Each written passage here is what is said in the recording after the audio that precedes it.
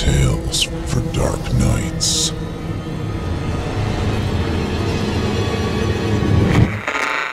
Want to make sure you never miss a Chilling Tales for Dark Nights video again? Be sure to subscribe and hit that bell to turn on notifications.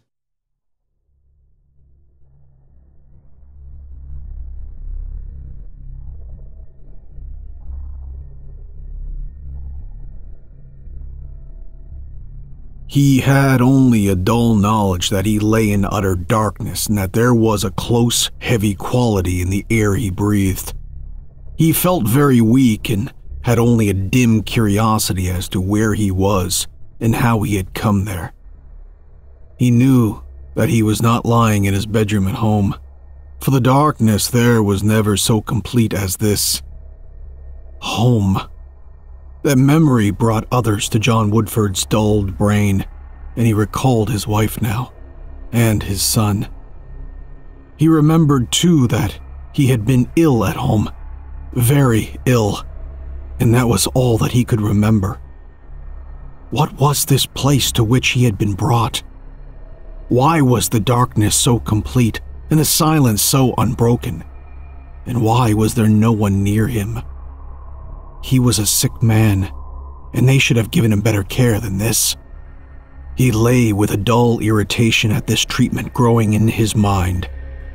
Then he became aware that breathing was beginning to hurt his lungs, that the air seemed warm and foul. Why did someone not open a window? His irritation grew to such a point that it spurred his muscles into action. He put out his right hand to reach for a bell or a light button. His hand moved slowly, only a few inches to the side, and then was stopped by an unyielding barrier. His fingers feebly examined it. It seemed a solid wall of wood or metal faced with smooth satin. It extended all along his right side, and when he weakly moved his other arm, he found a similar wall on that side too. His irritation gave way to mystification. Why in the world had they put him, a sick man, into this narrow place? Why? His shoulders rubbed against the sides on either side. He would soon know the reason for it, he told himself. He raised up to give utterance to a call that would bring those in attendance on him. To his utter amazement, his head bumped against the similar silk-lined wall directly above his face. He raised his arms in the darkness and discovered with growing astonishment that this wall or ceiling extended above him from head to foot, like those on either side. He lay upon a similar silk-padded surface. Why, in the name of all that was holy, had they put him in a silk-lined box like this? Woodford's brain was puzzling this when a minor irritation made itself felt. His collar was hurting him. It was a high, stiff collar, and it was pressing into the flesh of his neck. But this again was a mystery, that he should be wearing a stiff collar. Why had they dressed a sick man in formal clothes and put him in this box? Suddenly, John Woodford shrieked, and the echoes of his scream reverberated around his ears like a hideous, demonic laughter. He suddenly knew the answer to it all. He was not a sick man anymore at all. He was a dead man, or at least they had thought him dead and had put him in this coffin and closed it down. He was buried alive. The fears of his lifetime had come true. His secret, dark forebodings were hideously realized. From earliest childhood, he had feared this very horror, for he had known himself subject to cataleptic sleeps hardly to be distinguished from death. He had had nightmares of premature burial. Even after the proneness to the cataleptic condition seemed to have left him, his fears had clung to him. He had never told his wife or son his fears, but they had persisted. They had inspired him to exact a promise that he would not be embalmed when buried, and would be interred in his private vault instead of in the earth. He had thought that, in case he were not really dead, these provisions might save his life. But now he realized that they only laid him open to the horrible fate he had dreaded. He knew with terrible certainty that he lay now in his coffin, in the stone vault in the quiet cemetery. His screams could not be heard outside the vault, probably not even outside the coffin. As long as he had lain in cataleptic sleep, he had not breathed. But now that he was awake and breathing, the air in the coffin was rapidly being exhausted, and he was doomed to perish of suffocation. John Woodford went temporarily mad. He screamed with fear-choked throat, and as he shrieked, he clawed with hands and feet at the unyielding, satin-covered surfaces around and above him. He beat upward as best he could upon the coffin's lid with his clenched fists, but the heavy fastenings held firm. He yelled until his throat was too swollen to give utterance to further sound. He clawed at the top until he broke his nails against the metal behind the silk padding. He raised his head and beat against the top with it until he fell back half-stunned. He lay exhausted for moments, unable to make further efforts. In his brain marched a hideous pageant of horrors. The air seemed much closer and hotter now, seemed to burn his lungs with each breath he inhaled. With sudden return of his frenzy, he shrieked and shrieked again. This would not do. He was in a horrible situation, but he must do the best he could to not give way to the horror. He had not many minutes left, and he must use them in the most rational way possible to try to escape his terrible prison. With this resolution, a little calm came to him, and he began to test his powers of movement. He clenched his fists again and hammered upward, but this did no good. His arms were jammed so close against his body by the coffin's narrowness that he could not strike a strong blow, nor had he any leverage to push strongly upward. What about his feet? Feverishly he tried them, but found his kicks upward even less powerful. He thought of hunching up his knees and thus bursting up the lid, but found that he could not raise his knees high enough, and that when he pressed upwards with them against the lid, his feet simply slid away on the smooth silk of the coffin's bottom. Now the breaths he drew seared his lungs and nostrils, and his brain seemed on fire. He knew his strength was waning, and that before long he would lose consciousness. He must do whatever he could swiftly. He felt the soft silk about him, and the dreadful irony of it came home to him. He had been placed so lovingly in this death trap. He tried to turn on his side, for he thought now that he might use his shoulders to heave up against the lid, but turning was not easy in the cramped coffin and had to be accomplished by a myriad little hitching movements. An infinitely slow and painful process. John Woodford hitched and squirmed desperately until he lay on his left side. He found then that his right shoulder touched the lid above. He braced his left shoulder on the coffin's bottom and heaved upward with all his strength. There was no result. The lid seemed as immovable as ever. He heaved again, despair fast filling his heart. He knew that very soon he would give way and shriek and claw. There was already a ringing in his ears. He had not many minutes left. With the utter frenzy of despair, he heaved upward again with his shoulder. This time there was a grating sound of something giving above. The sound was like the wild peal of thousands of bells of hope to John Woodford's ears. He heaved again quickly, again, and again at the lid. Paying no attention to the bruising of his shoulder, he pressed upward with every ounce of his strength. There was another grating sound. Then, a snap of metal fastenings breaking, and he shoved upward with a convulsive effort. The heavy metal lid swung up and over and struck the stone wall, with a deep clang. A flood of cold air struck him. He struggled up over the coffin's side, dropped a few feet to a stone floor, and lay in a huddled mass. It was minutes before he had mastered himself and summoned enough strength to stand up. He stood inside a little vault that held no coffin but his own. Its interior was in darkness, save for a dim shaft of starlight that came through a tiny window high up in one wall. John Woodford stumbled to the vault's heavy iron doors and fumbled at their lock. He had an uncontrollable horror of this place that had almost been the scene of his perishing. The coffin there on the shelf with its lid leaning against the stone wall seemed gaping for him with its dark, cavernous mouth. He worked frantically at the lock.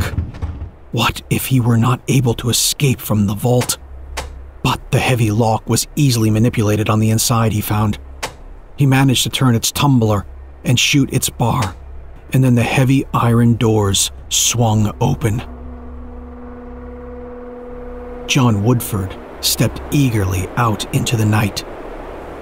He stopped on the vault's threshold, closing the doors behind him, and then looking forth with inexpressible emotions.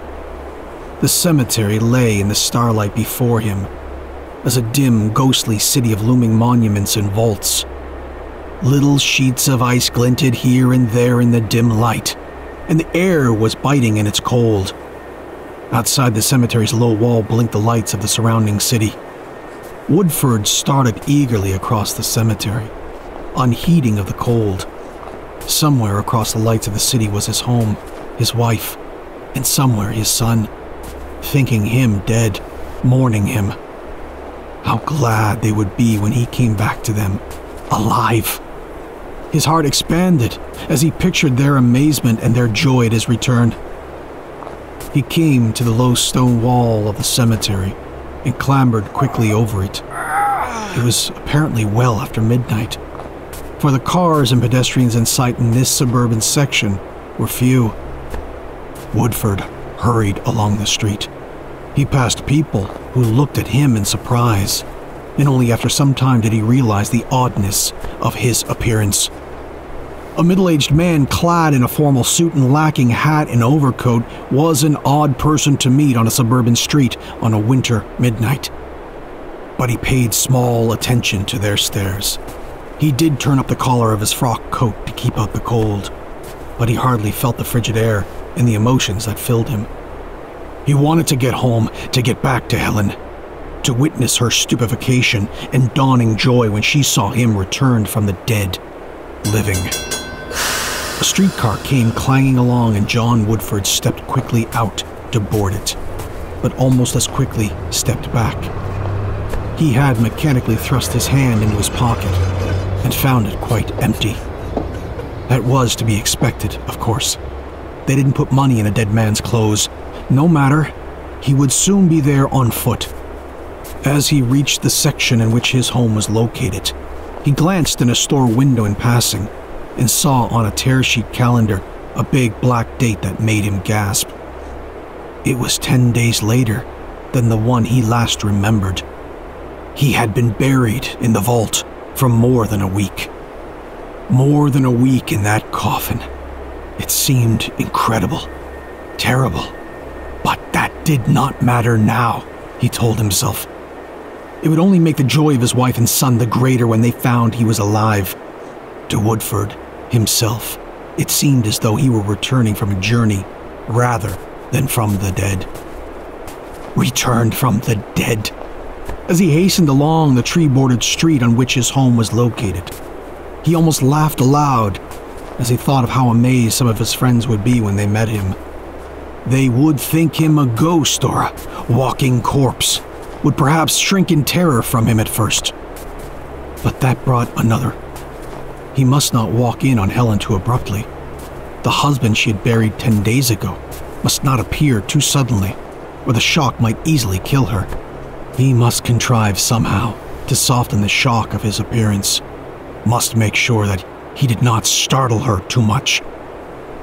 With this resolve in mind, When he reached his big house, set well back from the street, Woodford turned aside through the grounds instead of approaching the front entrance. He saw windows lighted in the library of the house, and he went toward them. He would see who was there, would try to break the news of his return gently to Helen.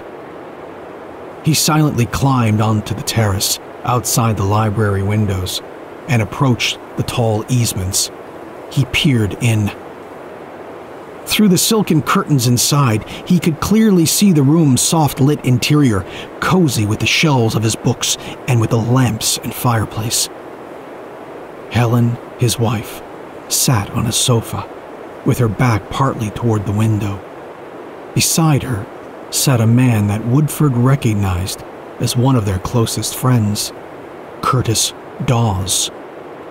Sight of Dawes gave Woodford an idea. He would get Dawes outside in some way and have him break the news of his return to Helen. His heart was pounding at the sight of his wife. Then, Curtis Dawes spoke, his words dimly audible to Woodford outside the window. "Happy, Helen?" he was asking. "So happy, dear," she answered, turning toward him. Out in the darkness, Woodford stared in perplexed wonder. How could she be happy when she thought her husband dead and buried? He heard Curtis Dawes speaking again. "It was a long time," the man was saying. "Those years that I waited, Helen." She laid her hand tenderly on his. "I know, and you never said a word. I respected so your loyalty to John." She looked into the fire musingly. "John was a good husband, Kurt. He really loved me, and I never let him guess that I didn't love him, that it was you, his friend, I loved. But when he died, I couldn't feel grief. I felt regret for his sake, of course, but underneath it was the consciousness that at last you and I were free to love each other." Dawes' arm went tenderly around her shoulder.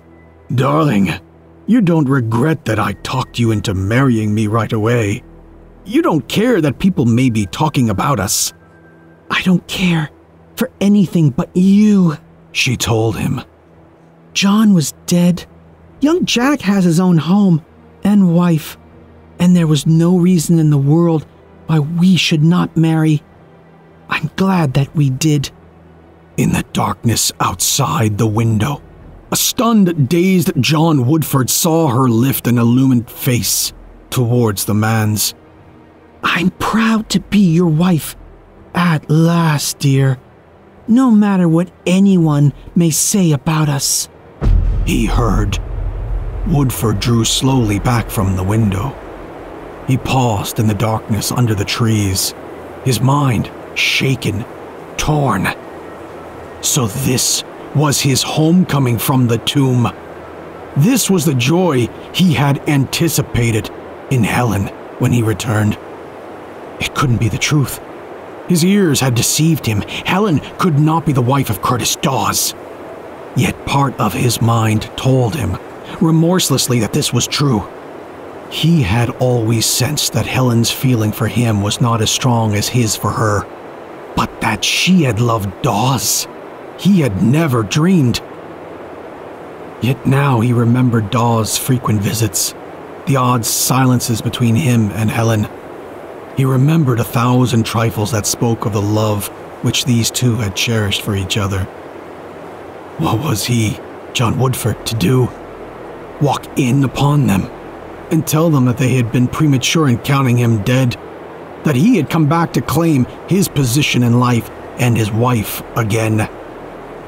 He couldn't do it. If Helen during those years had wavered in the least in her loyalty to him, he would have had less compunction.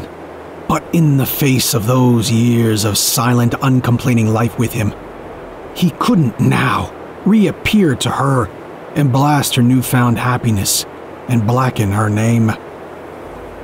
Woodford laughed a little, bitterly. He was then to be an Enoch Arden from the tomb, A strange role, surely, yet it was the only one open to him. What was he to do? He couldn't let Helen know now that he was alive. Couldn't return to the home that had been his. Yet he must go somewhere. Where? With a sudden leap of the heart, he thought of Jack, his son. He could at least go to Jack, let his son know that he was living. Jack at least would be overjoyed to see him, and would keep the fact of his return secret from his mother. John Woodford, with that thought rekindling a little his numbed feelings, started back through the trees towards the street, where he had approached the house but minutes before with eager steps. He stole away, now, like a thief fearful of being observed. He reached the street and started across the blocks towards the cottage of his son. Few were abroad, for the cold seemed increasing, and it was well past midnight. Woodford mechanically rubbed his stiffened hand as he hurried along. He came to his son's neat little white cottage, and felt relief as he saw lights from its lower window also. He had feared that no one would be up. He crossed the frozen lawn to the lighted windows, intent on seeing if Jack were there, and if he were alone. He peered in, as he had done at his own home. Jack was sitting at a little desk, and his young wife was perched on the arm of his chair, and was listening as he explained something to her from a sheet of writing on the desk. John Woodford, pressing his face against the cold window pane, could hear Jack's words.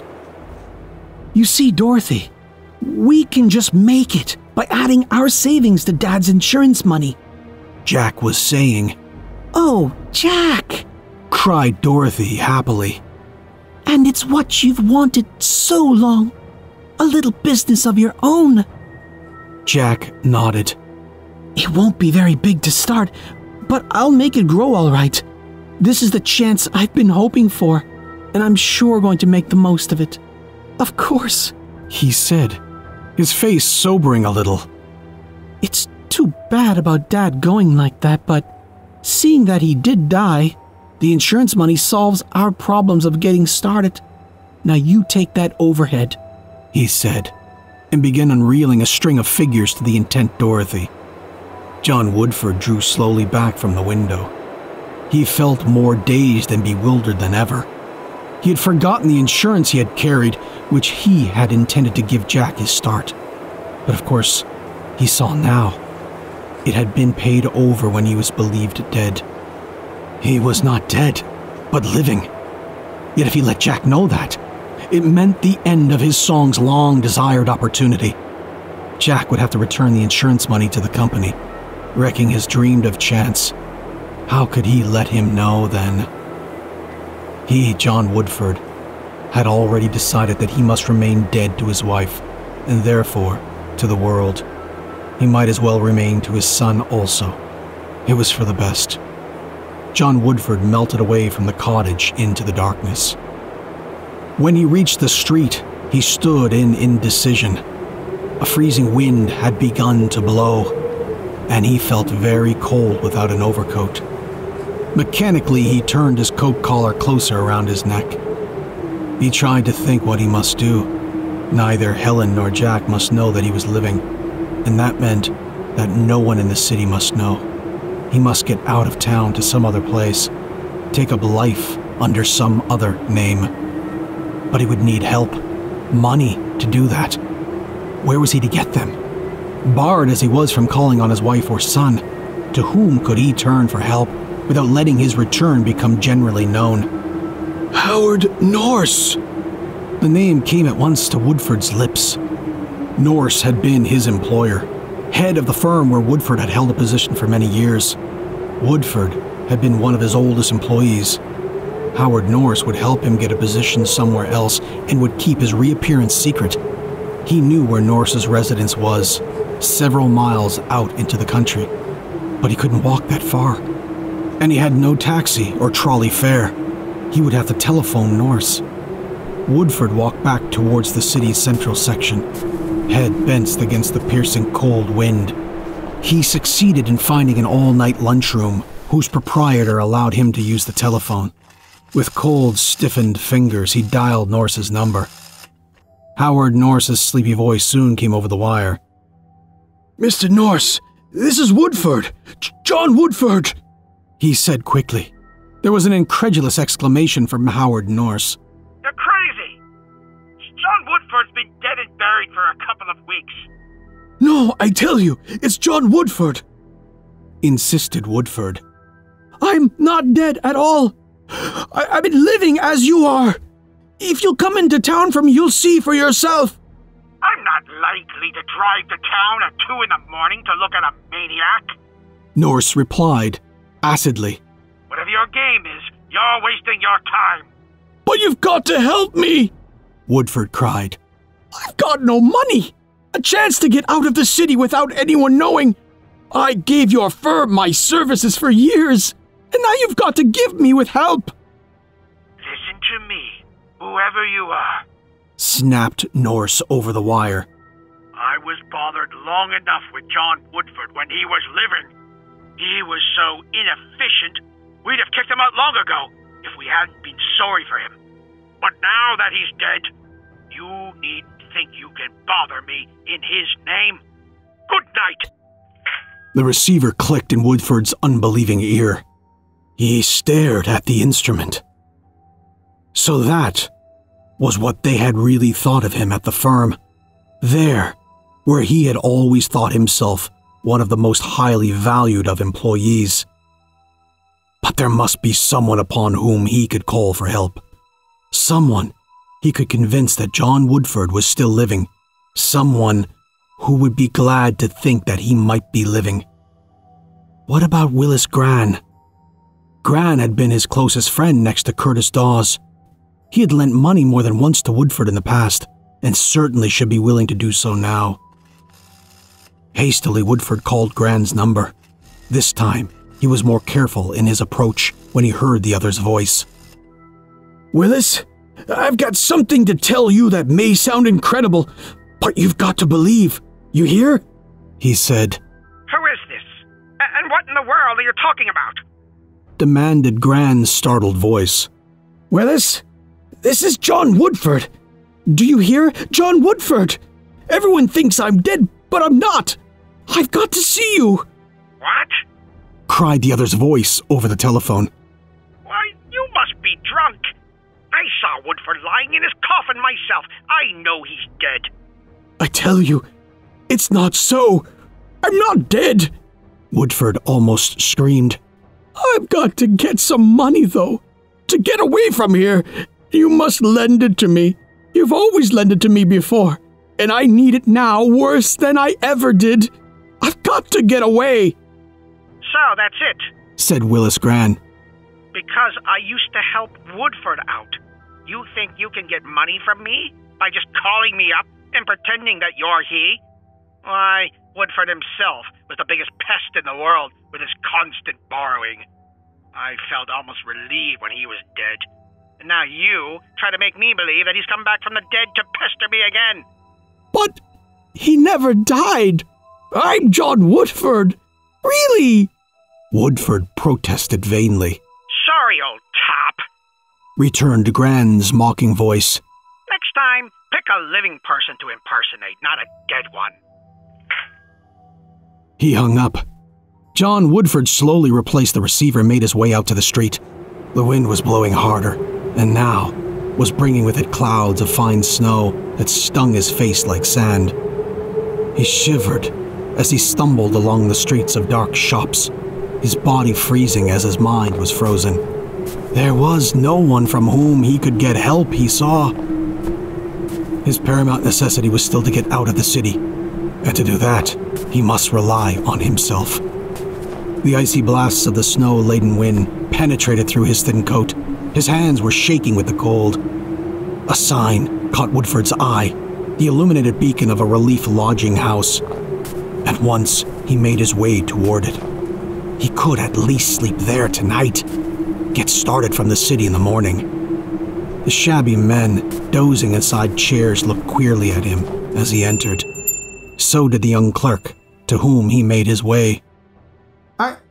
I'd like to stay here tonight, he said to the clerk. The clerk stared. Are you trying to kid me? No, I'm penniless, and it's cold outside. I've got to stay somewhere.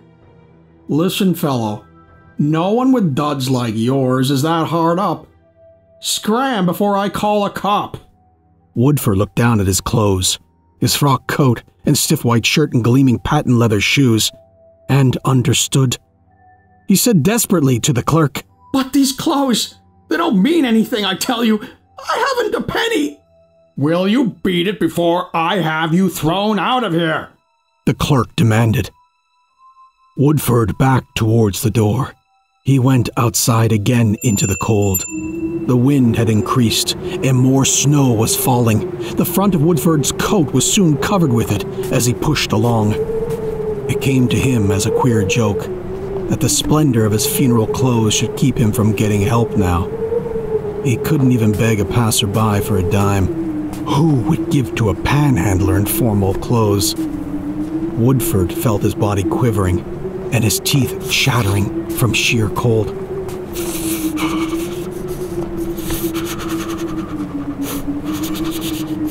If he could only get out of the blast of the icy wind. His eyes sought desperately along the street for a hallway where he might shelter himself. He found the deep doorway, crouched down inside of it, out of the wind and driving snow. But hardly had he done so when a heavy step paused in front of him, and a nightstick rapped his feet smartly. An authoritative voice ordered him to get up and go home. Move along. Let's go. Woodford did not try to explain to the policeman that he was not a drunken citizen fallen by the way. He got warily to his feet and moved on along the street, unable to see more than a few feet ahead for the whirl of snow. The snow on which he was walking penetrated the thin shoes he wore, and his feet were soon even colder than the rest of his body. He walked with slow, dragging steps, head bent against the storm of white.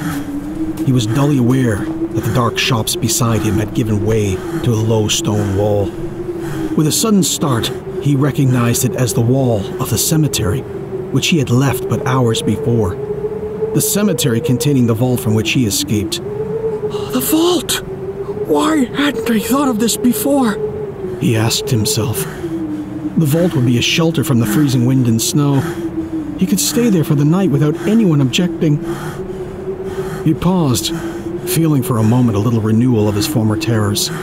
Did he dare go back into that place from which he had struggled to escape? Then an extra, strong blast of icy air struck him and decided him. The vault would be shelter, and that was what his frozen body craved more than anything else. Stiffly, he climbed over the low stone wall and made his way through the cemetery's whitened monuments and vaults towards the one from which he had escaped. The driving snow covered his tracks almost as he made them, as he trudged toward the vault. He reached it and tried its iron doors anxiously. Suppose he had locked them when he left. But to his relief, they swung open, and he entered and shut them. It was dark inside, but he was out of the wind and snow now, and his numbed body felt a little relief. Woodford sat down in the corner of the vault. It was shelter for the night, at least. It seemed rather ironic that he had to come back here for a shelter, but it was something to be thankful for. That he had even this. In the morning, when the storm was over, he could leave without anyone seeing and get out of the city. He sat listening to the wind and snow shriek outside. The stone floor of the vault was very cold. So cold that he felt his limbs stiffening and cramping. And finally he stood up, unsteadily, and paced to and fro in the vault, chafing his arms and hands. If he only had a blanket, or even a heavy coat to lie upon, he'd freeze there upon the stone floor. But then, as he turned in his pacing, he bumped into the coffin on the shelf, and a new idea was born in his mind. The coffin! Why, the interior of it was lined deep with silk and satin padding. It would be warm in the coffin. He could sleep in it far better than the cold stone floor, but did he dare to re-enter it. Again, Woodford felt faintly the former terrors he had experienced when he had wakened in it. But they meant nothing, he told himself.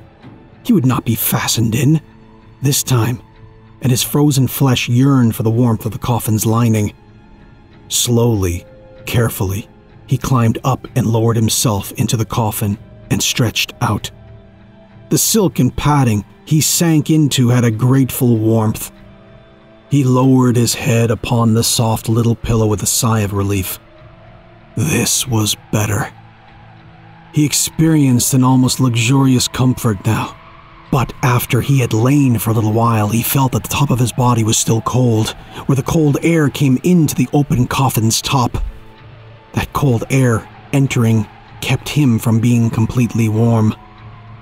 If the lid above him were just closed to keep out the cold air. He reached up and got the edge of the heavy metal lid and let it down upon himself. He was completely in the dark now, inside the closed coffin. But he was warm, too, for the lid kept out the cold air, and he was getting warmer all the time as his body warmed up the interior. Yes, it was far more comfortable with the lid closed. And even warmth now pervaded his whole being, and the air inside the coffin was still getting warmer and thicker. He felt a little drowsy now as he breathed that warm air, felt luxuriously sleepy as he lay on the soft silk.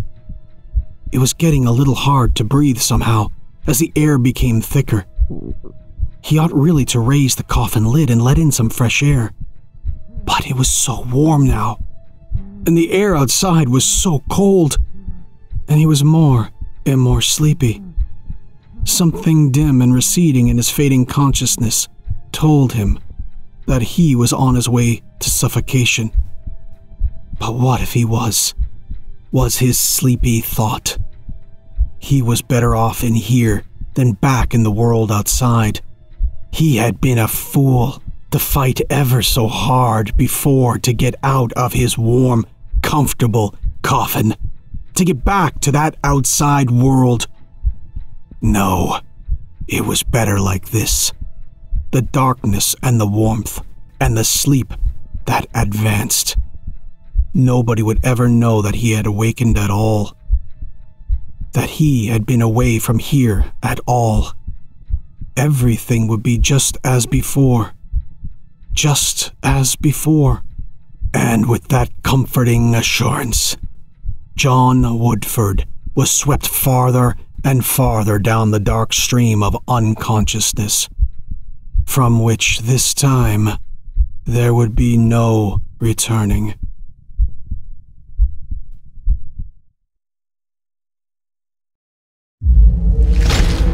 Chilling tales for dark nights.